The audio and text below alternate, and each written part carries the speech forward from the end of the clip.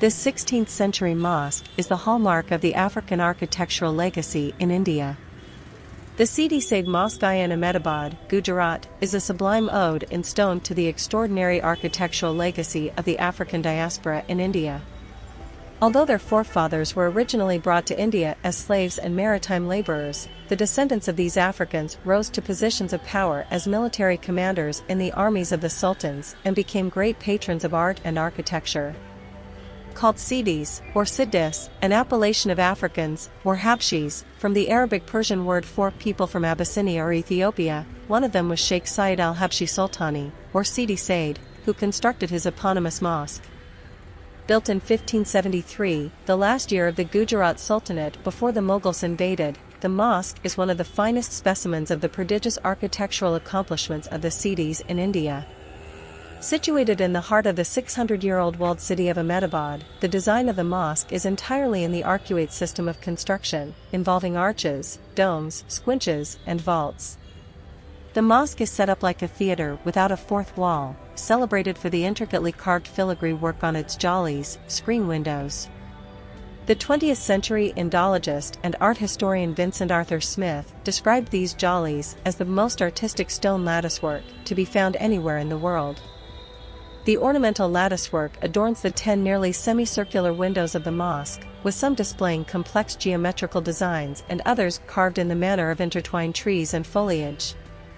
The most impressive of them all is the Sidi Saiyyed Jolly, located to the right of the central walled arch 16 feet in size. The carvings on this jolly represent the tree of life motif, which is an artistic representation of a tree believed to grow in paradise according to Islamic mythology.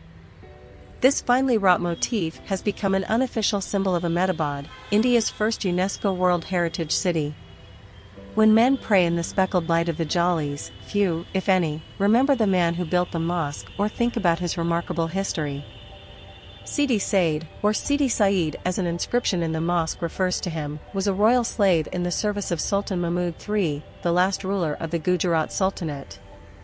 Upon the Sultan's death, he joined the retinue of the Abyssinian general, Bilal Jajhar Khan.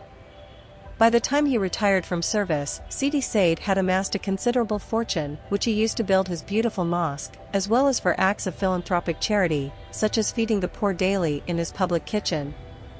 The mosque stands as a gateway toward unearthing the little-known history of the African diaspora in India.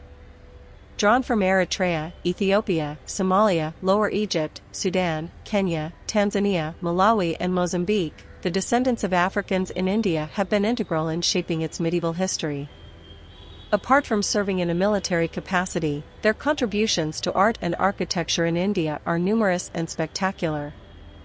Though the numbers of the Sidi community in India is virtually insignificant in a country of 1.3 billion people, their past is vibrantly alive in the form of enduring architectural masterpieces such as the Sidi Saiyyed Mosque.